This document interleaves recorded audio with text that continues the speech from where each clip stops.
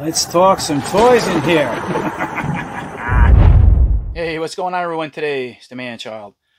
Alright, so up for review today, we got the new Masterverse for Princess of Power Catra. Yeah, she's looking pretty good, you know. Like I say with a lot of these Masterverse figures, I really like the way she looks in box.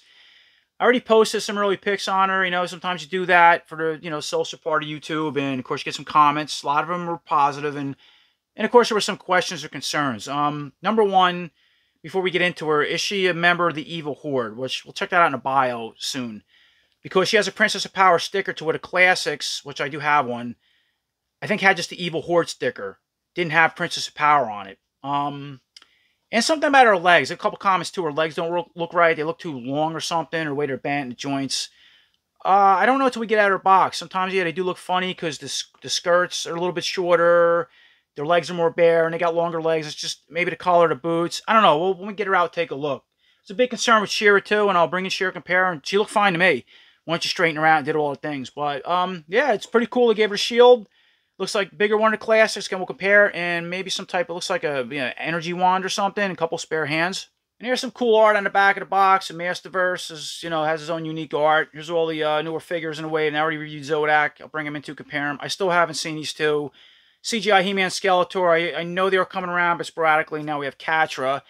Now here's the bio. So let me bring that in. Right now you can pause and read it. But in the beginning it says, the cruel calculating force captain of the Evil Horde holds her hatred for She-Ra close to her heart. And, you can read the rest. But right there. So to answer that person's question, even though this box is labeled Princess of Power, she is a member of the Evil Horde on this. So that's how they have her set, which is good. But flipping the box around at the same time, it seems to me, because she looks a little more Filmation inspired, they're sticking with that original concept, going back to the little girl's toy, called that in the day when the vintage toys were around. They had the Princess of Power logo on it, so I think that's why they went about it that way. Okay, we got our Catra out of the box. Let's give her a quick look around. Yeah, it looks really cool. It's back to the legs. They look normal to me. I mean, I straightened them out. It's she looks like a sexy cat lady warrior with long legs. I don't see anything that seems to be out of proportion. I'll even bring her and compare it to the Classics, which I do have out of card, and we'll even measure the legs too. But it looks okay to me. So bringing in Catra for a closer look. Check out her face and head sculpt. Yeah, it looks really cool. I really like that head sculpt. I like the way the eyes are done. This mask piece is cool. So as far as with the mask on, we'll take it off in a second. The articulation, I'll check all out, of course. Go back and forth. Go forward and back like that. Now, she has, the hair is pretty cool. It's all sculpted, obviously. Can that move?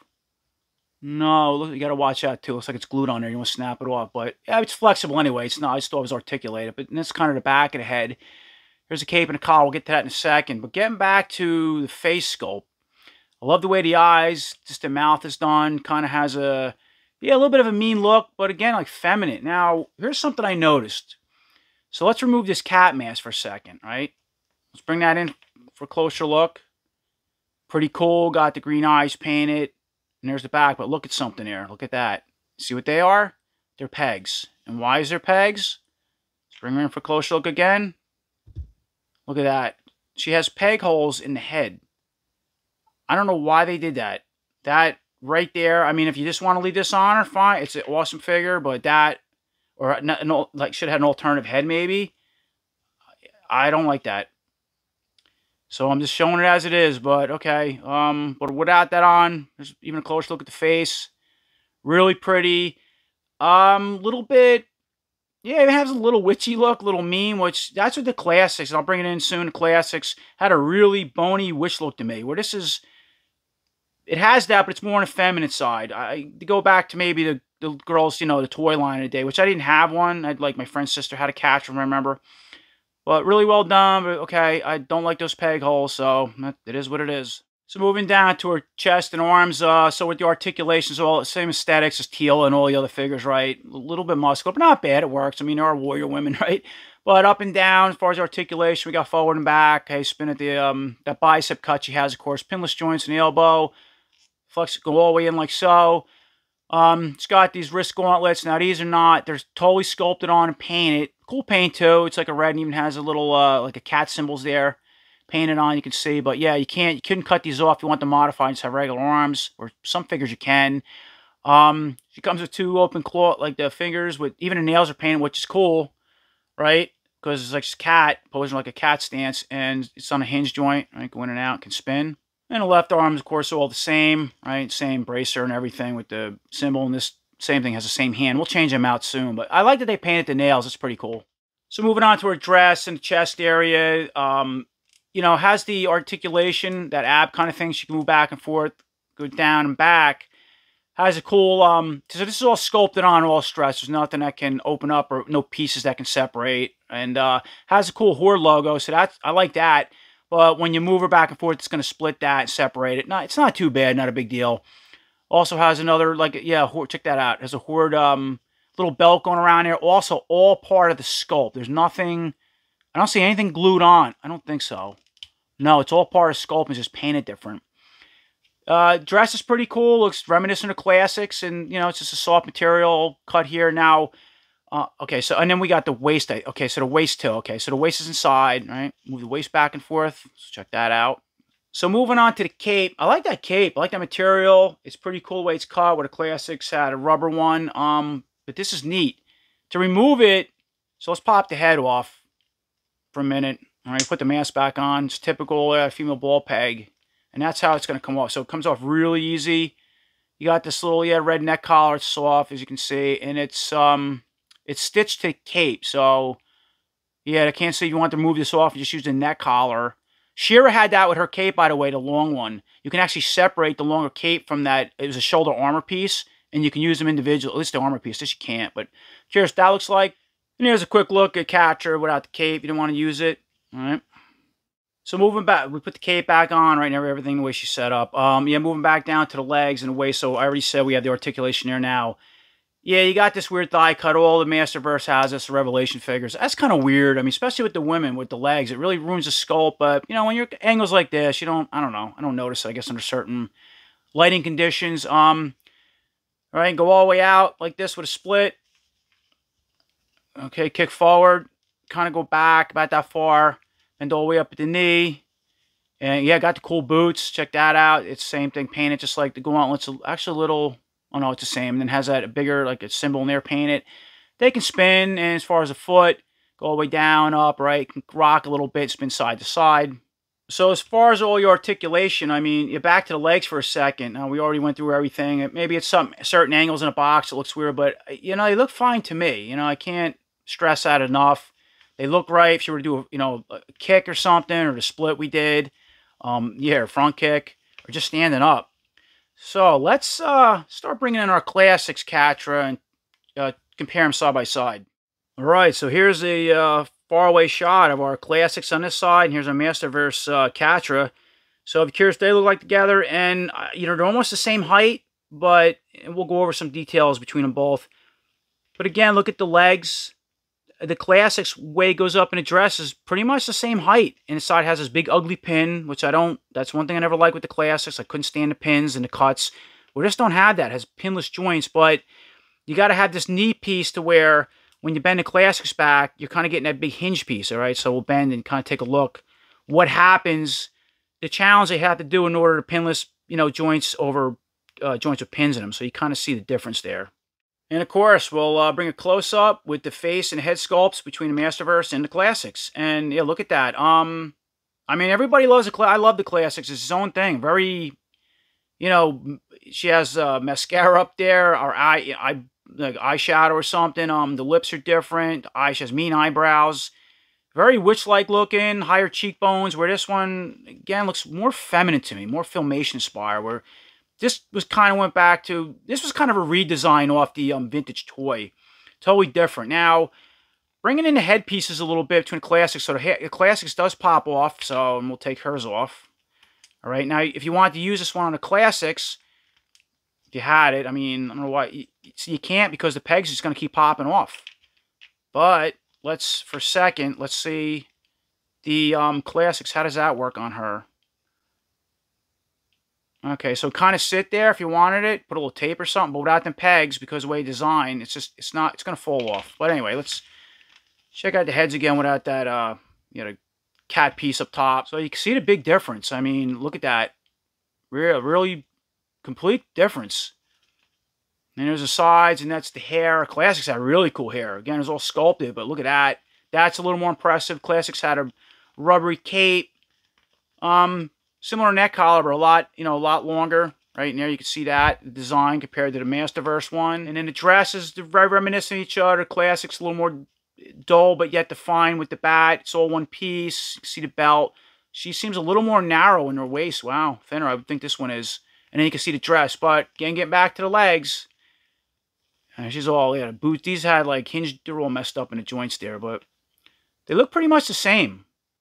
So again, not to beat a dead horse about the leg thing, but I'm going to go up to the hip and measure down to the foot. We got about roughly 4 inches. And then going to the Masterverse one, same thing, up to the hip to, let me straighten the foot out. Wait a minute. Something like that, right? We got about 4 inches. And the last thing I would say, as far as comparing the Classics to the Masterverse Catra, yeah, the skin tone is totally different. Classics really put a darker wash. It has like a wash, even some kind of overspray. You can see that. It's 2 different colors, where the Masterverse is just one color. It's just really, yeah, more of a whitish, and this one's tan with. At first, I thought it was mistaken to spray from the dress, but it's not. It's like they intended it, because you can see it in her face, you can see in her arms. It's almost a reddish blemish they sprayed on her skin. Yeah, I guess kind of match aesthetics of the dress and make her more cat-like or different in appearance. But so it's kind of the difference between those two. So putting the headpiece back on our Masterverse Catra, another interesting thing to do with the peg. I don't know if it's meant to be or just mine. I mean, you can push it up and just so you can see your face and have the mask on. And you can also drop it forward, and that's how you cover her eyes. So it seems to kind of articulate off those pins. Now I look at it better. So getting back to the Classics, we'll start getting some accessories soon. Classics also came with this cool silver cat face mask that just kind of snaps on. You can see the eyes. I think the Vintage might have had something like that too. I don't remember. Leave in the comments if you know. Well, that's how it would snap on. I don't know. Let's see if it works on the Masterverse Catra. Okay, so this is what it looks like in a Masterverse Catra. Kind of work. But her face is a little wider. You know, it don't look its best, but if you had that piece or something or found on eBay, you can kind of get it to work, and it looks something like that. So moving on with the Masterverse Catra's accessories, we got this. Look at that shield. That's a cool shield. I like the face in it, just the size of it. It has a jewel, but the jewel's white. It's not painted, right? That's the front, and there's the back. And here's a quick comparison between the Classics and, again, our Masterverse. So look at the size of that. Yeah, the sculpts reminiscent of each other. Got the typical cat face, but this one has the purple jewel. And again, I think it's going back to that vintage figure, because they all had different color shields. If it's accurate to that, she had a silver one with a purple jewel in, I would think.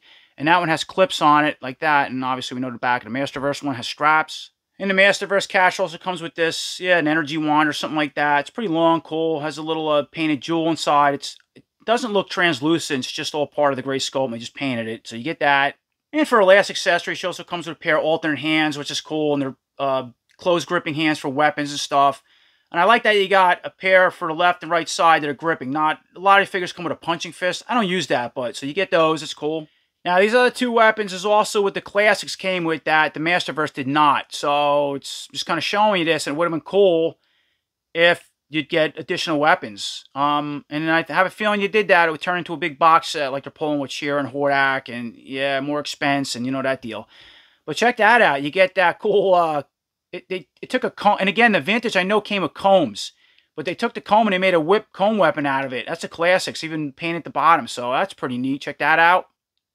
And then the Classics also came with the sword with the cat handle and the jewel in the middle. And again, I think it's reminiscent of what the Vintage one come with. So it's real warped. I didn't like the way they did this plastic. So Classics gets that. So in all my videos, if you're not familiar, let's check out the peg layout. Okay, pop right out. How the hand snaps out. We'll change that left side out with a closed gripping hand. Check that out. And I also changed the right side out. And again, they're closed gripping. And they also have unhinged joint. And they go in and out. And it can spin. And setting up some weapons on the Catra. We'll put her shield hand first. So, you know, just kind of goes through, pushes through that larger handle. And you got to wrap this other hand around this lower handle. And it seems that the shield is specifically set up for only the left hand. I mean, you could put it in the other hand, but it's not. You'd have to modify and squeeze it through. But yeah, it's definitely set up for the left side. And it's going to look like that if you choose to use the gripping hand. Or you can even use, it might even be better to use the claw hands through there too. But I think the gripping hand's a little better. Okay, and here's a quick look at our Catra with the 2 hands change out, the shield and the wand in the right hand. All right, check that out. And here's a quick look with our Masterverse Catra setup with the Classics sword and the Classics comb whip, right? So you can take a look at that. Oh my God, I really wish he would have came with those two weapons in the set. That would have been really cool. They look awesome in her hand, but check that out.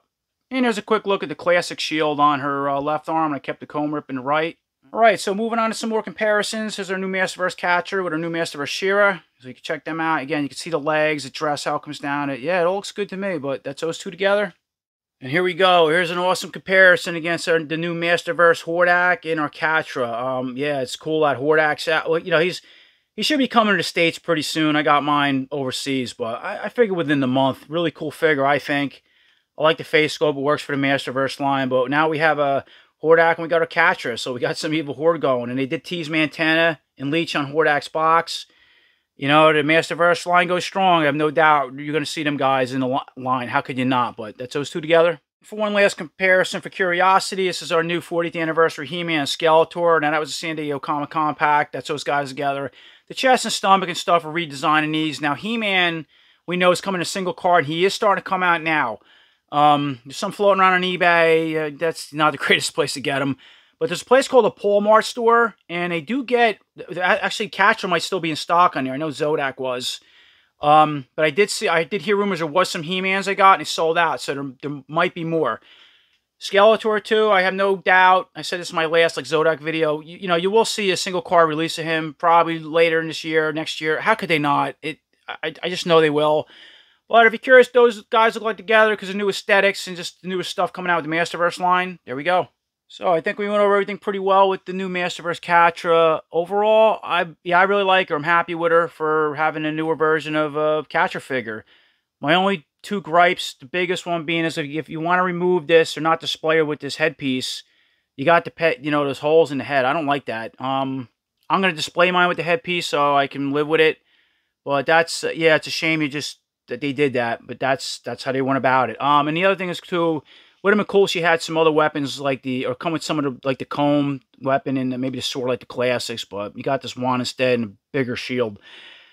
Her articulation's better. I think her getting back to the legs, I think they're cleaner with no pins. I think the articulation works better. To where the Classics, you can see how the legs go really wonky on mine. The way the knee splits, the giant pegs, the foot goes out, it's really sloppy. I mean, you can adjust that, but to make her stand, she just doesn't look right compared to with this one. A lot better in the design. And I like the color. Some of the color, the definition, a little better in the Classics. The overspray, the dark, I don't know, tone look. Also in the shoulders, too. I don't like the way they're cut in the Classics. It's, that's how they did it time. But this is also cleaner. And if you want the Classics one, it's over $100 on eBay versus, the Masterverse, where you can get for $21 or under that on sale when it comes around Big Bad Toy Store and your local retailer. So I think this is a great option if you don't have the Classics and you want a new Catra. I like the way she came out aside those little things. So I hope to answer all your questions. I hope you guys are doing great. And until next time, take care.